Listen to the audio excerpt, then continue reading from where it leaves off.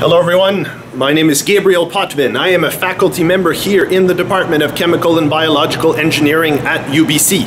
I am currently in our undergraduate labs where students spend quite a bit of time doing hands-on experiments to make links with the theory they cover in their classroom.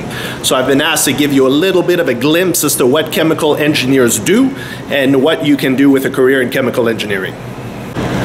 What I have behind me is an example of one of the processes that classic chemical engineers will work on.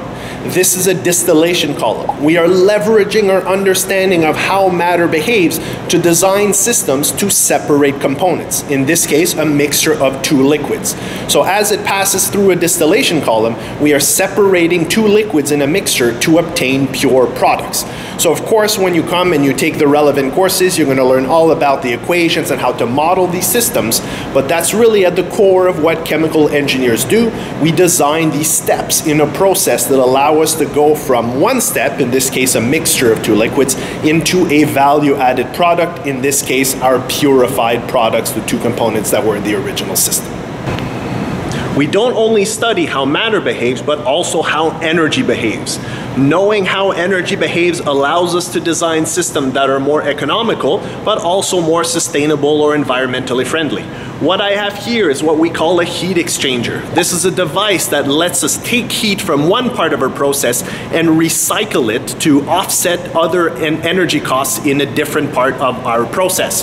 So we use our knowledge of the behavior of energy to design better systems. Here's an example of chemical engineering in action. What I have here is nitrocellulose. I went to the pharmacy and I bought a bag of regular cotton balls. I then used my knowledge of matter and energy to transform these cotton balls into the nitrocellulose that we see here, which has very different properties from the original cotton. Let's take a look at what happens when I ignite this nitrocellulose. Please don't try this at home. As you can see, the reaction is pretty dramatic. One of the things that chemical engineers do is we model how the universe behaves.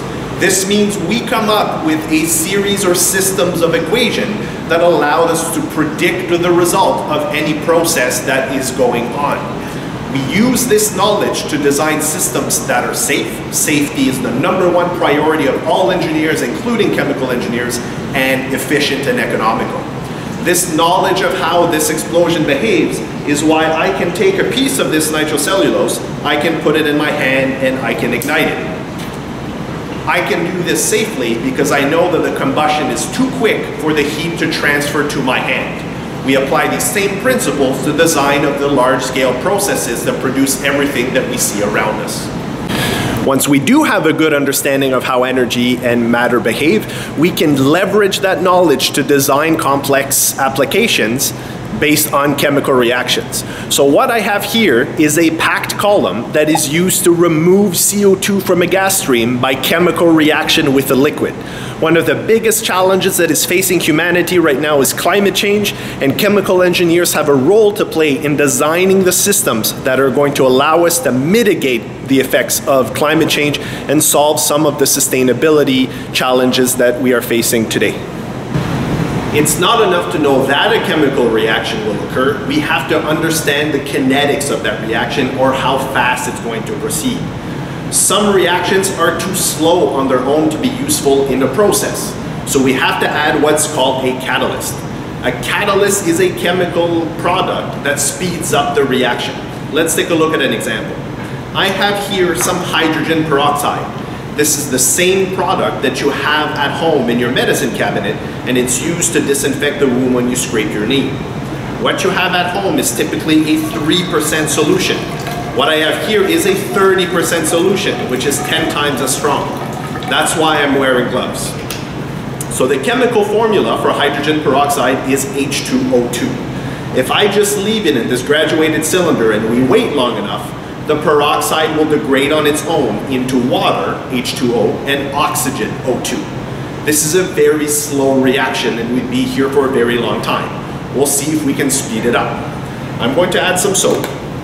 The soap does not take part in the reaction, but it will make for a nice effect, as you'll see in a moment. And I'm going to add the catalyst.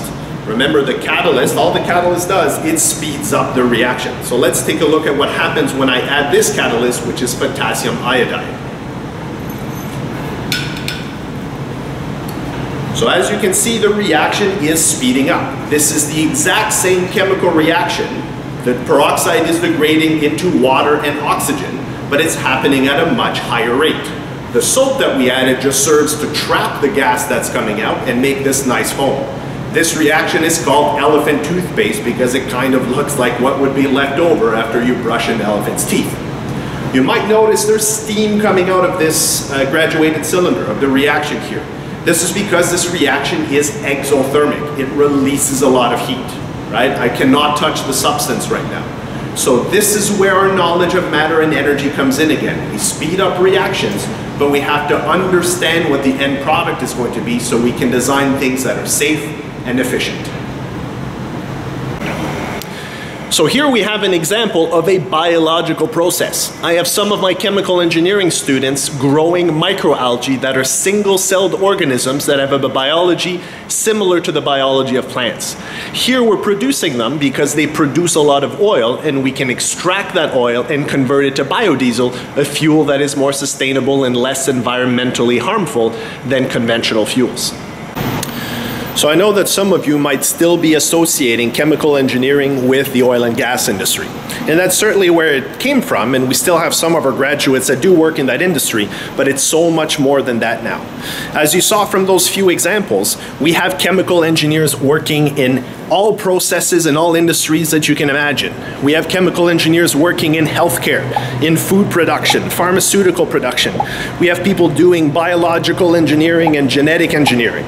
The rules of the universe apply to all possible fields, so it's a great discipline to be in. It's exciting, it's cutting edge, lots of stuff going on. As you can see, chemical engineering is one of the most versatile disciplines available. Whatever field, whatever application, whatever process you're interested in, there are chemical engineers involved, and there are ways to apply your skills in chemical engineering. The world needs more chemical engineers. So hopefully you found this interesting and maybe you had some of your questions answered. If you do have more questions, please don't hesitate to get in touch with us. We're always happy to talk to prospective students. We hope to see you soon. All the best.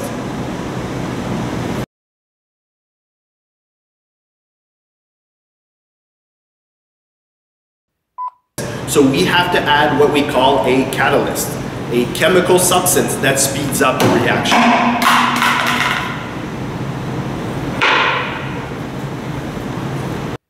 Where students spend quite a bit of time running experiments and getting hands-on experience to